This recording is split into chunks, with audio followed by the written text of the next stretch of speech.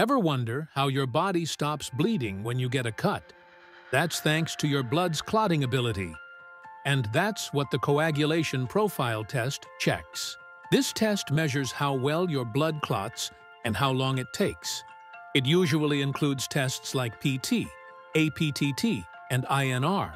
Doctors recommend this test before surgery. If you have bleeding disorders, liver disease, or if you're on blood thinners like warfarin. Normal values: PT 11 to 13.5 seconds, aPTT 30 to 40 seconds, INR 0.8 to 1.2. Abnormal results may signal clotting problems, vitamin K deficiency, or liver dysfunction. Early detection can prevent dangerous bleeding or unwanted clots. So this test plays a key role in safe treatment and health monitoring.